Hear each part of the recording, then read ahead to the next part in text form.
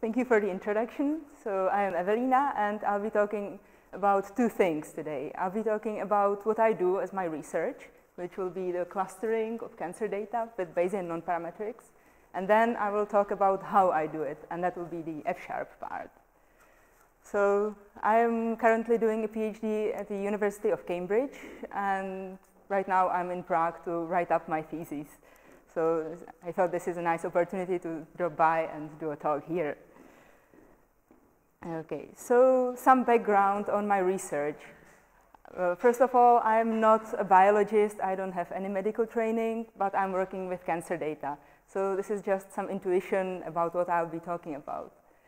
Currently, when you have some kind of medical problem and you go to a doctor, this is the standard way that it works. The doctor makes some diagnosis, and then you will get prescribed a medicine. And in the standard way, in the traditional medicine, everyone gets the same treatment. But in reality, it doesn't work like that, because people are different. Different medicines work for different people, and also not all diseases are the same. For example, with cancer, there are many different types. I work with breast cancer data, and there are several different types of breast cancer. Some can kill you very quickly, and it's very difficult to treat. And some other types, you can live happily for many years without much treatment at all. So what we really want is to find groups of people and apply specific treatments to them. So this is something called precision medicine. The older term is personalized medicine. But really, it's not about individual persons. It's about finding groups of people and find a treatment that works for them. So cancer is a very difficult subject. It's a very complex process. I will take you through this diagram in detail. Don't worry, I'm just joking. This is just a glimpse of our current understanding of signaling pathways in cancer. You can see that it's very, very complex. There are many things going on, and this is just a very high-level view. And if we look at specific data that we can measure from tumor samples, we get just one view over this process. So you can see that by looking at specific nodes in this diagram, we can't determine much. So I'm getting closer to what I'm doing as my research, and that's something called integrative clustering. When a patient comes to a doctor, the doctor diagnoses them with cancer, and then they can take a sample from the tumor and do a biopsy. That means take a piece of the tumor and analyze it. And they can measure what genes are doing in the tumor sample. They can measure what genes are being blocked, which means they are not being active. They can look at proteins that are being produced in cancer cells. And every single one of these data types gives us one view over the complex process. And what my research is on is how to cluster these different data types together. Because I guess you don't have much background in biology either. I will just switch this. We can look at them as simple data. But each of these data groups, they have different types, so we can't really put them together and cluster them together as if it was one big data vector. We have to analyze them separately, but also we would like to assume something about like a connection between different data types. For example, if two tumor samples get clustered together in one data type, we would like them to be more likely to be clustered in the other as well. Does it make sense still? So what I'm working on is basically fancy clustering. Has anyone used Bayesian nonparametrics here? Okay. So I will do a very light introduction because this is quite a mathematically heavy field. But standard parametric models that I guess you all used or are using now You can imagine, for example, clustering with k-means. K-means assumes there are k clusters in your data, and then you just basically separate your data into those k clusters. So that's something called a parametric model, because we assume that there is some finite set of parameters that describe your data fully. So if you are looking at, I work with probability, so this will be a probabilistic model. So if you are looking at the probability of x given data and some parameters, it will be equal to the probability of x given just those parameters, because those parameters describe your data completely. But I guess you can see that this is not a very realistic assumption.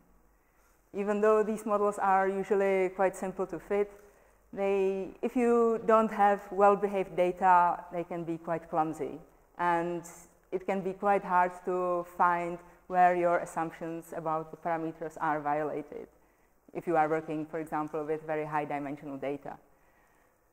So I am working with nonparametric models. And those models, well, they are called nonparametric, but that doesn't mean that they don't have any parameters. In fact, they usually have an infinite number of parameters. Ooh, scary, right?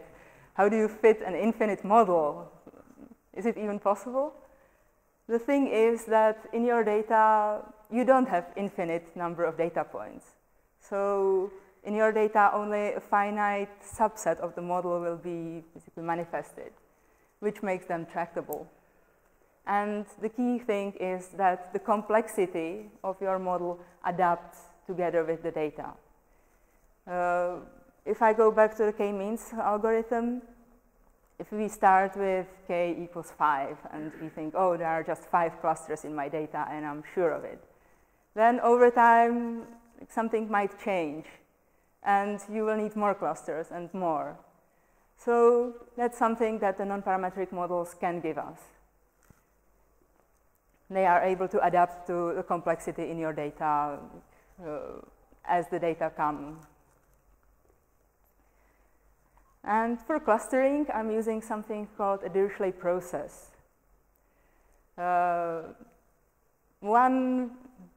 Probably the simplest way how to look at the Dirichlet process is that it's a limit of a finite mixture model.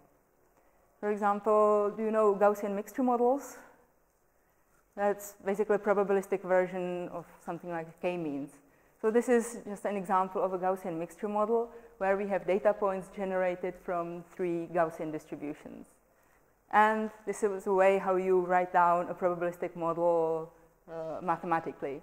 So now a probability of a data point will be a sum over the probability of data points given corresponding mixture times its mixture weight. And the mixture weight is just a prior probability that the data point belongs to any of those clusters. And important thing is that these pi k's sum to 1. And now we can take a limit of this process for k going to infinity, and we will get something called a Dirichlet process mixture. And the mixing proportions, the pi's, will still sum to 1. We'll just get an infinite sum.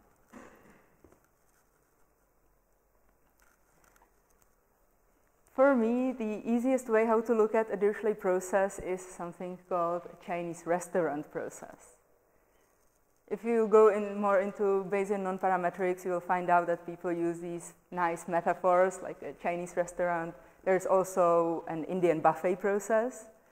But the Chinese restaurant process is a way of sampling from a Dirichlet process. If you have been to a large Chinese restaurant, they usually have seemingly infinite number of tables, and people come all the time, and they have different number of people sitting at each table. And this is one of the ideas behind this process. Basically, right now, every table in this restaurant will be a cluster. And customers will be our data points coming into clusters. So when the first customer comes into the restaurant, he gets seated at the first table. And the table represents a cluster, and each cluster has some parameters.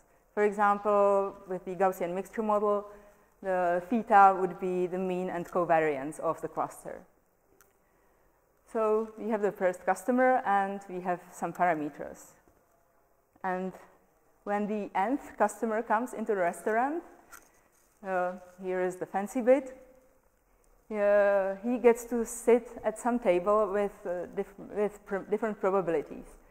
He gets seated at a table where people are already sitting with the probability proportional to the number of people sitting at the table already. And there is a possibility he gets seated at an empty table with probability proportional to some constant alpha. So this gives us basically the potentially infinite number of clusters, because there is always some probability that a new coming customer or data point gets assigned to a completely new cluster if he doesn't fit to any of those pre-existing clusters well enough. And also another thing is that because the new customer gets seated to a table with probability proportional to the number of people already sitting there, that means that larger clusters will get more popular over time. This is the rich gets richer property. So this is a slightly more formal way of defining a Dirichlet process.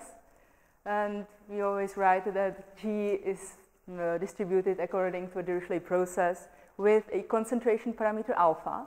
That's the probability of opening a new cluster. And with some base measure H, which is some probability distribution that defines our parameters for clusters. Means here these thetas are drawn from H.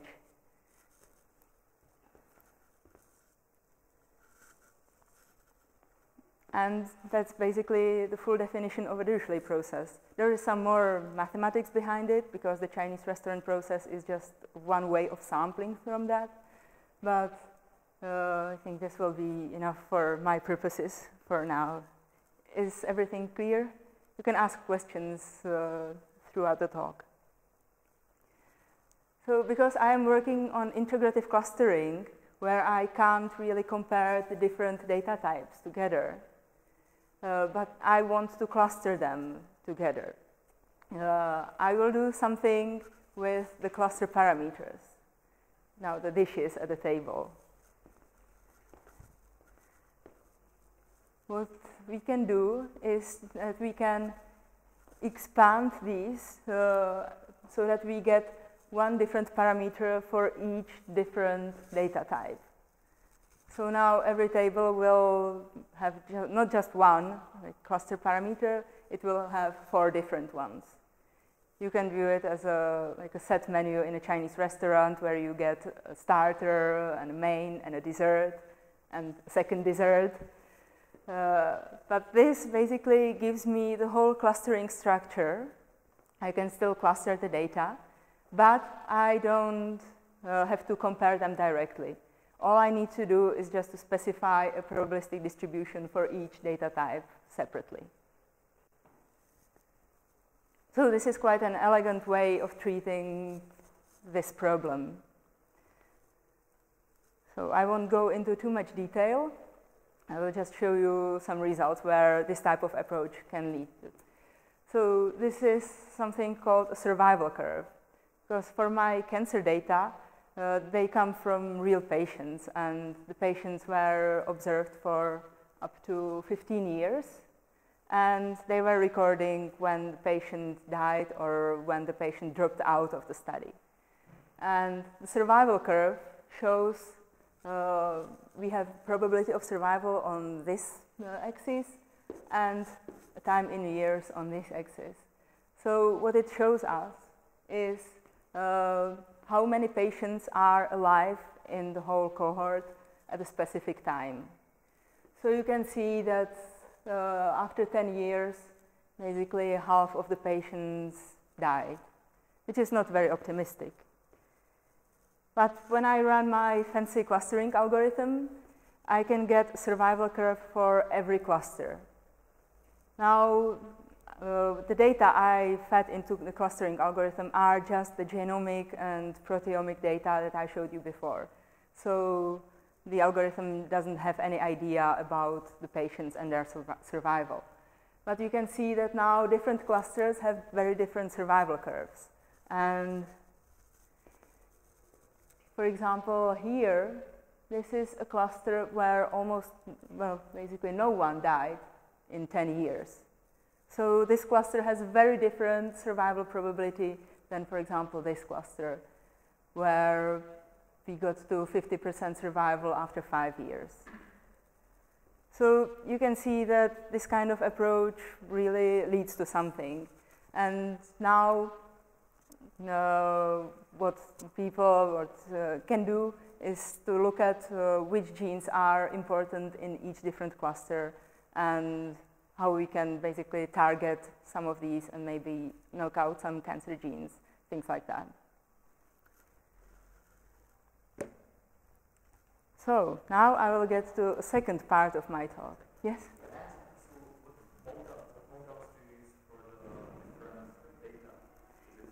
In this case,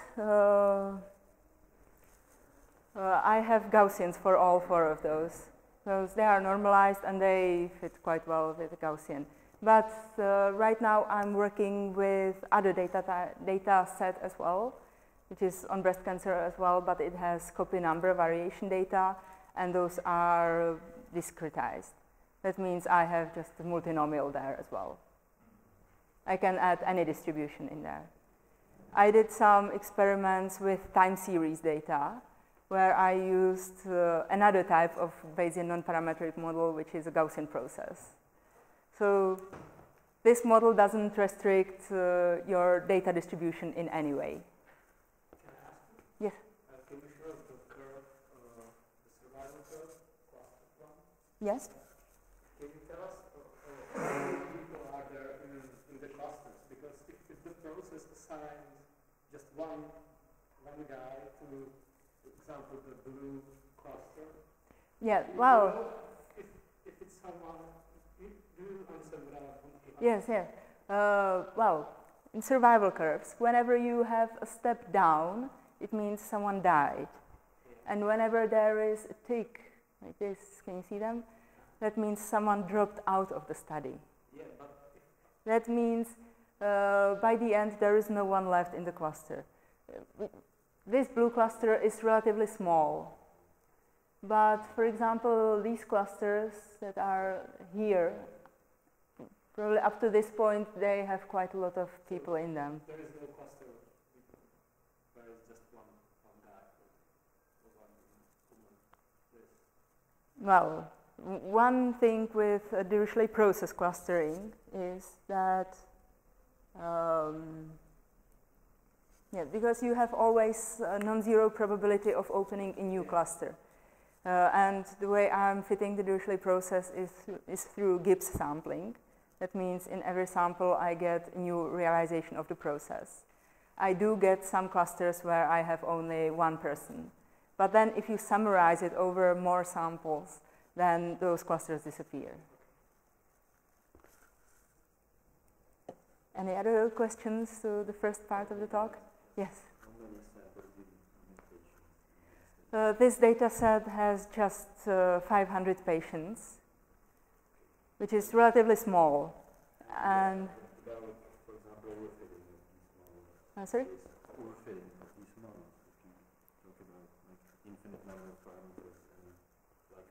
That's another thing you get in Bayesian models for free. They don't overfit because they account for uncertainty.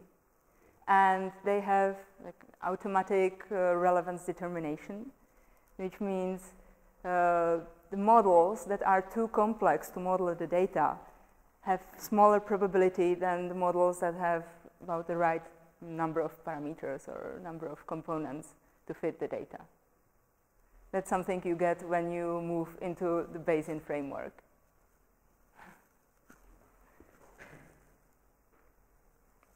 Any other questions before I move on? When you open a new cluster, I guess you reassign or reassign data, or don't you? No. when I open a new cluster,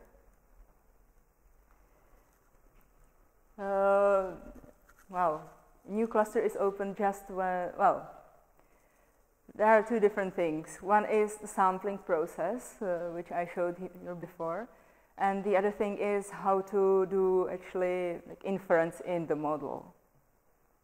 And when I'm in the model, I always take one person out of the restaurant, and then I look at all tables in the restaurant, and with some probability I open a new cluster.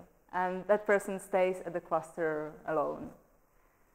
But then I take another person out of the model, and then I reassign that person again. And that person can get assigned to that cluster, or it can get assigned to a new cluster. Usually inference in Bayesian models is more complex than in standard parametric models. But if you are interested, there is also a very nice algorithm called the DP means algorithm, which is something like k-means, only derived from the Dirichlet process. And it's very efficient. And yes, it determines the number of clusters automatically.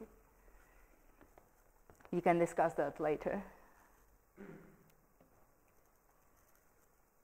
So, now, a little about how I do this kind of modeling. I guess if you are doing machine learning or data science, you are using one of these languages. Are you using anything else in your daily work? Anyone? Yes, we all use scripting languages because they are very easy to use and it's very quick to write down any algorithm we need. I was using all of them before, and then I moved on to something called functional programming.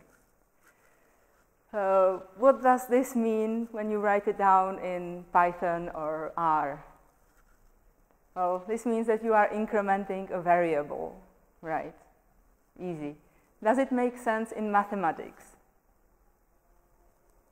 Is there any x such that it would equal x plus 1? No. It doesn't make sense in mathematics. But it makes sense in functional programming, where all variables are treated basically like mathematical variables, and they are immutable, which means once you assign a value to them, they will have this value. So they are very nice for writing mathematics, and they are very nice for reasoning about your code as well. For example, this is a function. If you ever need to sum exponentials and take a logarithm of that, this is like an efficient way to do that because you avoid all overflows and underflows. Anyway, this is just a mathematical expression.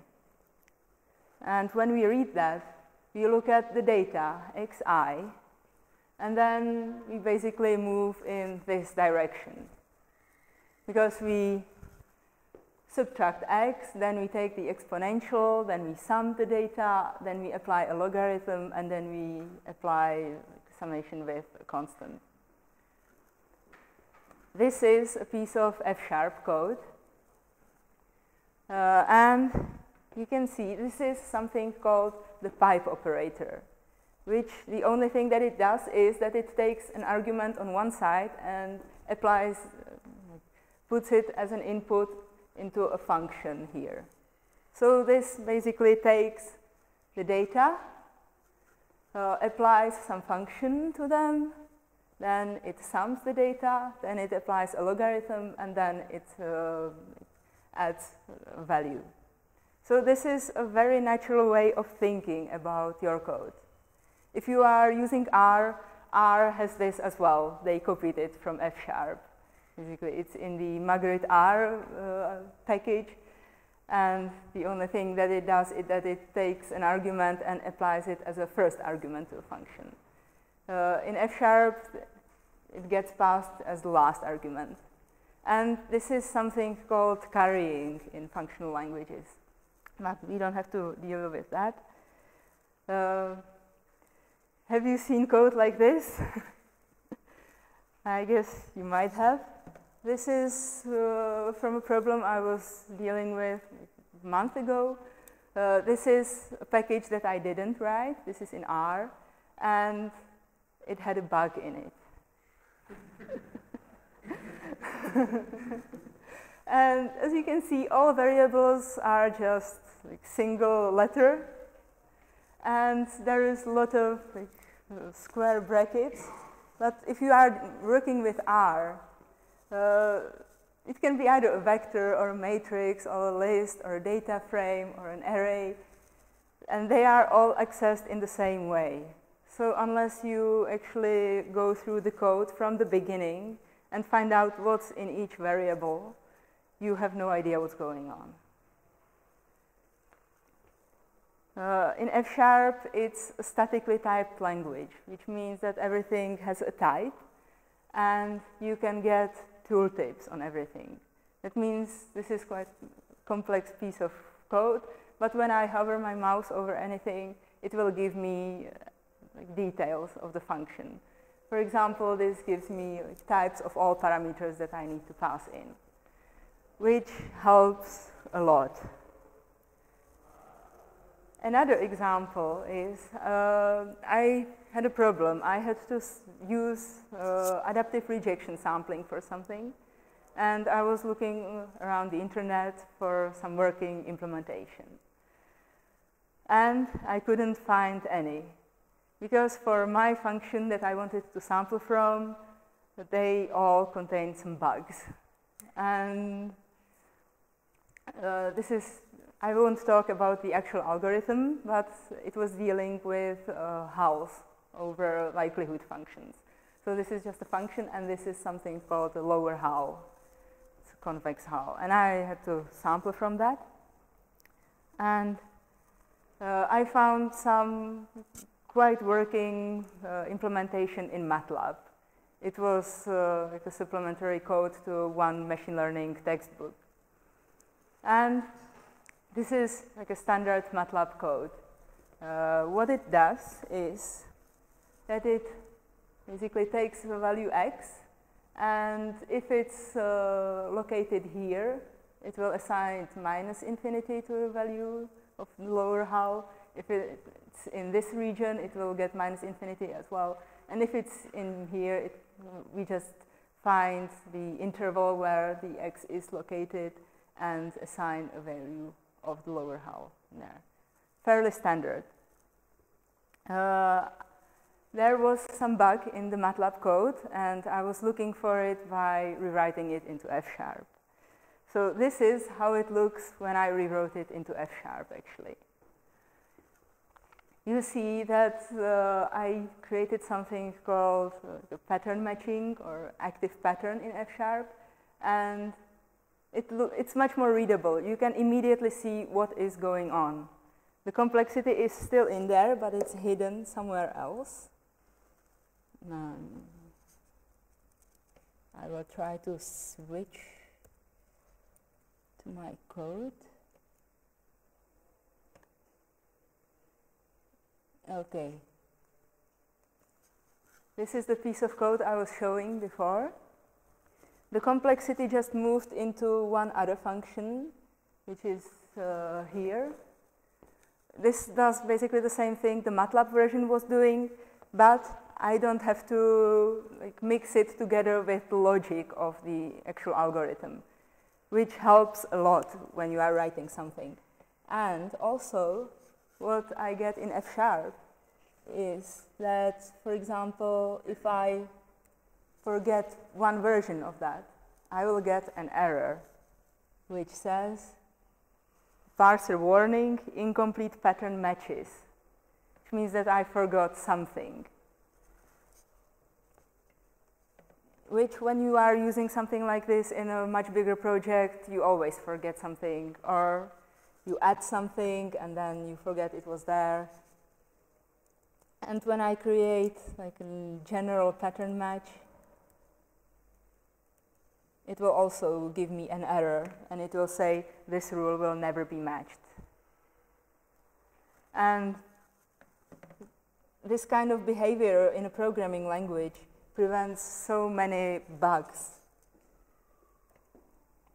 Okay, I will go back to my presentation.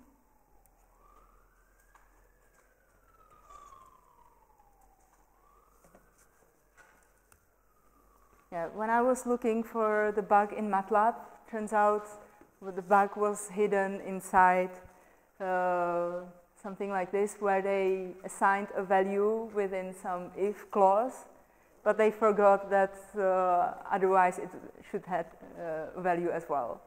So they basically forgot one part of the code, which when I rewrite it in a functional way, I don't get this problem, because I can just take the value and assign a result out of some bigger bunch of code. So I don't have a problem by forgetting to assign a value somewhere within, somewhere hidden. I guess you are all dealing with some real-world data. This is just a screenshot from Twitter. It says, students in my class during the project proposal time, we will solve computer vision. And when they are supposed to present some results, they say, oh, we got stuck pre-processing data. I guess if you are working with some real-world data, you get this sort of problem. Because the data are messy, you have to put them into some reasonable format. When you get data, like I do, from biological papers, it's very, very demanding to go through that and to explore the data and find out what's actually in there. So I will show you another part of F#, which is called the type providers. And they basically give typed access to all sorts of things. For me, primarily, the most important ones are CSV files or JSON files. So I will show you how that works in reality. So this is just my F# code. And here I create a CSV type provider. And what it does is that I give it just some sample file. In this case, I'm giving it this file. And it's a data file on like survival information and clinical information on patients. And you can see that I have gender, I have some ER status, PR status. There's quite a lot of information in there. And I will just show you how I can access it. Now, in the clinical info variable, I have all the rows in the table.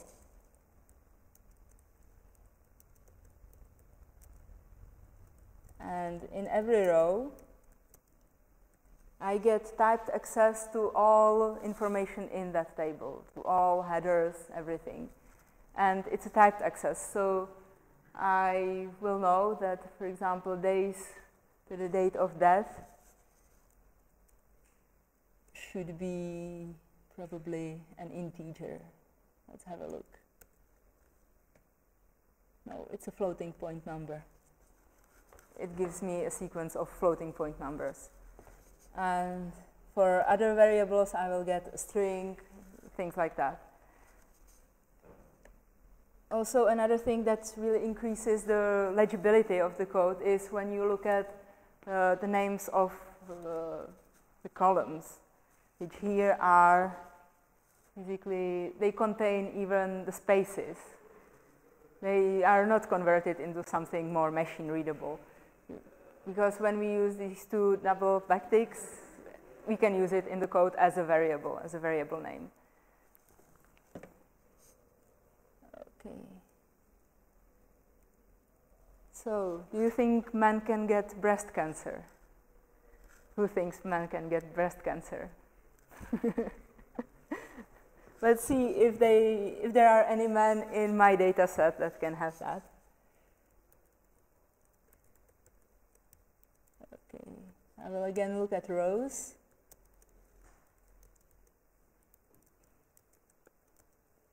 And now I would like to get their gender, yes. Sorry, all those tooltips on the small screen, they get expanded. So, let's have a look. Here I just have beginning, it says female, female, female. So let's filter that.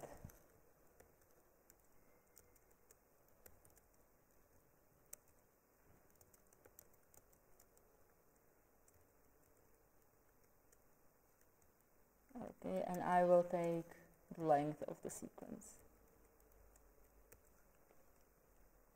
Okay, and you probably can't see that. And there are 8 men. Actually, this is about 1% of the whole data set are men, and they have breast cancer. So, no good news for you guys. Another thing is, if I accidentally, here I am comparing X with like a string that says male. If I put, for example, a number in there, I will get an error that says this expression was expected to have type string. I hope you can see that this really prevents a lot of bugs. Because for me, whenever I get my code into a form where I don't have any errors, that basically means it will run. Sometimes I might have some like bigger bugs in there that don't have anything to do with the type system, but that's usually about the logic of the program. Another type of data I would like to show you is, for example, I have data on some other genetic indicators. I will just show you. This is a table which has 30,000 rows. So it's quite big. Usually you don't want to explore this sort of table through opening it in Excel or something like that. For example, if I remember correctly, like older versions of Excel had a limit on the number of rows, be 65,000. So this is like half of that. So you probably shouldn't open it in something like that. But here I have it loaded in my environment, and I can look at it interactively the way I was looking at the clinical data before. So just a glimpse of the data. These are some data that are included in the table. I want to look at one specific gene, which is the gene that's associated with breast cancer. Actually, I guess you have heard about Angelina Jolie having like a double mastectomy because they identified a mutation in this specific gene and also one other gene.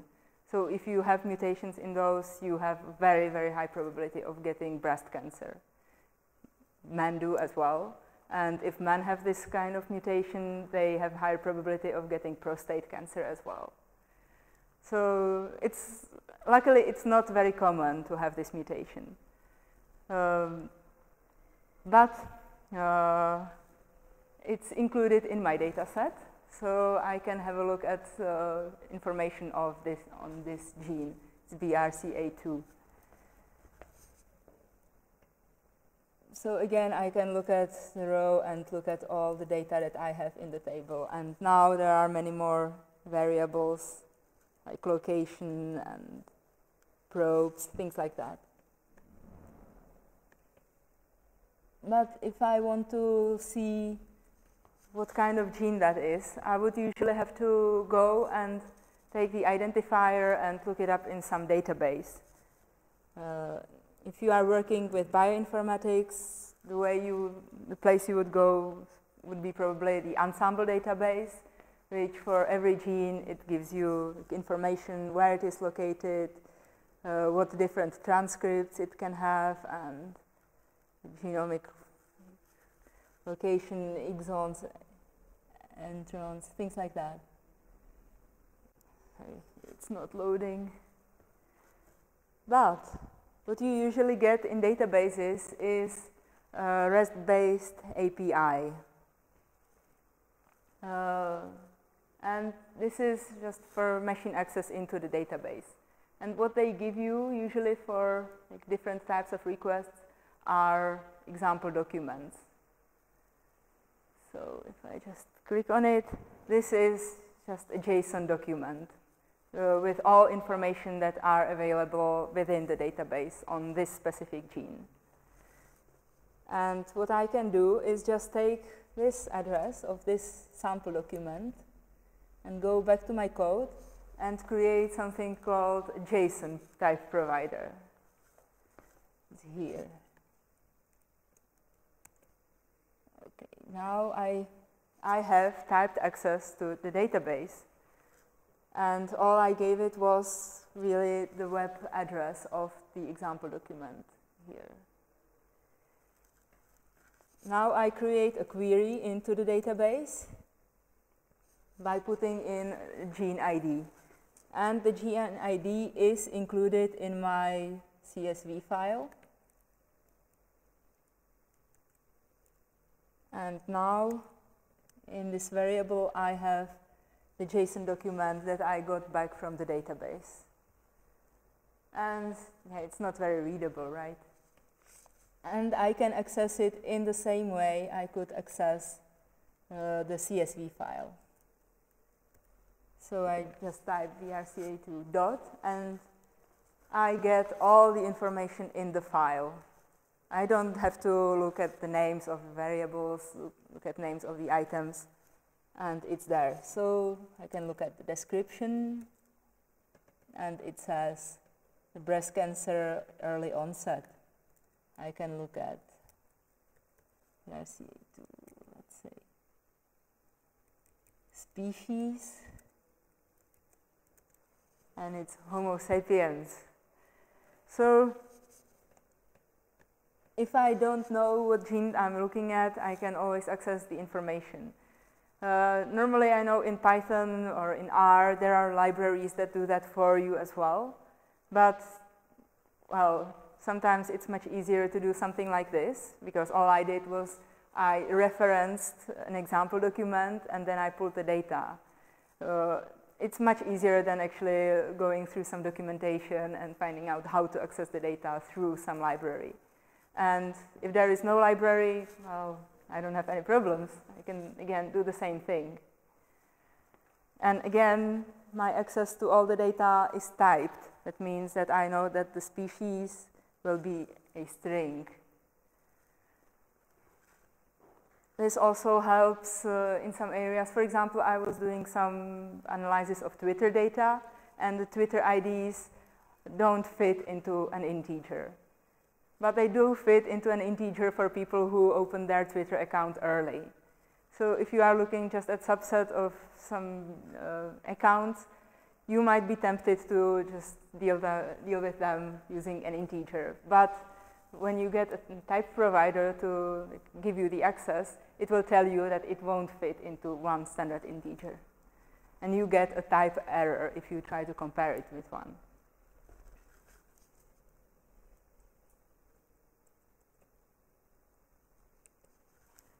Another thing I can access through type providers is R. You probably guessed that I don't like R as a language very much, but I can access any functions in R from F#. So that's basically the best of all worlds, because R has something called Bioconductor, which is a huge library of tools for bioinformatics. And all I need to do is type R dot, and I get access to everything there is in R. And again, I get the typed access, so it's very easy to use. For example, yeah, F# runs on .NET, or in this case on Mono, and there are no very good libraries for data access, for plotting. So I can just use QQplot from R, or ggplot.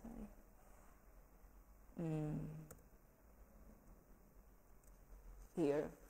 For example, this is an age distribution from my clinical data on breast cancer. And yeah, I can just plot it using an R function. So I'm really using F# as like a scaffold around my work, where it allows me to easily access data, pull them in, then maybe call some R function, and then use the data to visualize them, things like that.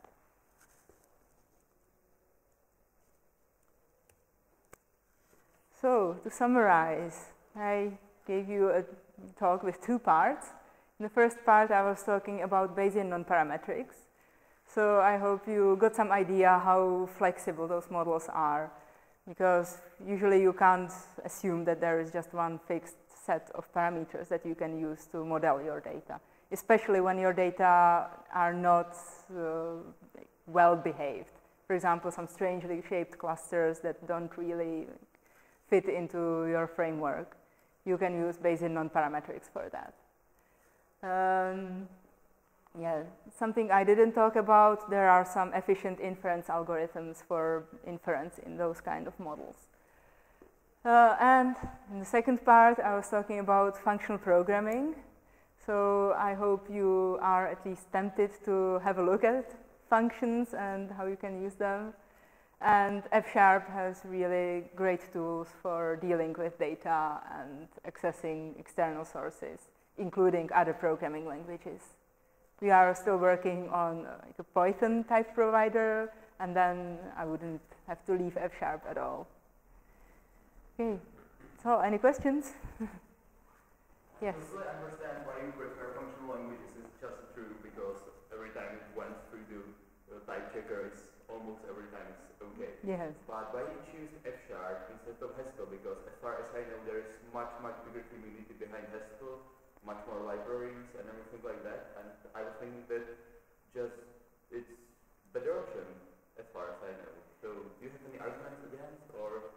Well, I'm not aware of like a big machine learning community in Haskell.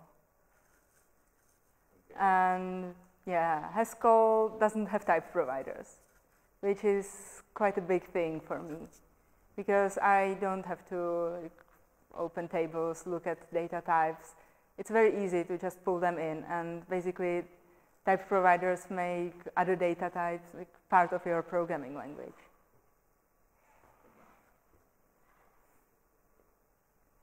Yes? How fast are the computations in F#? Is it comparable to NumPy or SQL? No. Well, it's comparable to R or Python in general. Whenever I had something implemented in Python, it ran about the same as in F#. And yeah. As far as it is using the same virtual machine as C#, so it should basically be as fast as Yes. C# when you write. That's another thing. F# is used quite a lot in several hedge funds and banks in London, and they say that one quite big advantage is that when their quants implement some algorithms, they don't have to pass them on to some developer team to rewrite them into something else. You can just compile it and run it. Because you can see, you saw that it's a scripting language, but you can also compile the program and run it as a standalone, and then it gets all the more efficient compiler optimizations.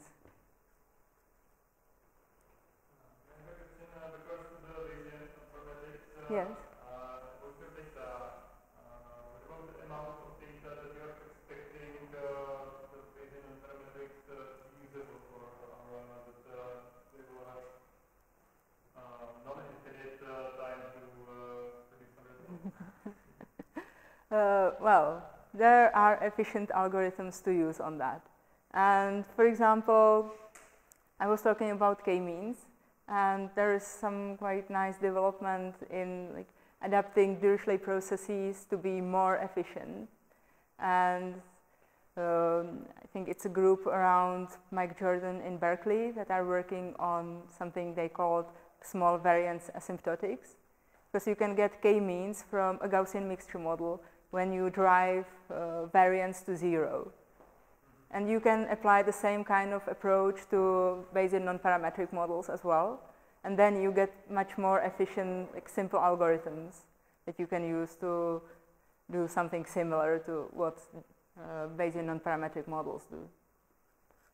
Okay, so you don't know about the number of clusters? I do know the number of clusters because I look at like posterior samples from my process. I see. So you have to make it iteratively more times and then see which number of clusters Well, when you are doing Bayesian inference, the standard way to do it is through something like Gibbs sampling, or generally MC sampling, where you produce samples from your model. And then you can summarize them, and that gives you basically an overview of the mean value of your model. And then you can look at the number of clusters.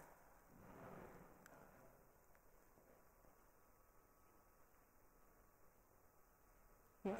Question about the type providers Mm-hmm. in F#. I didn't really get what is the source of those type providers. Is it something you have to, I don't know, get from Yeah. somewhere, or is it ultimately Well, generated? it is a library called F# data that I just referenced here. Just basically load the library, and then the only thing I have to do is to provide some sample document. So in this case, it was either like a CSV table or the web-based JSON document. So the library analyze. Yes, it will basically load the document and look at values in there.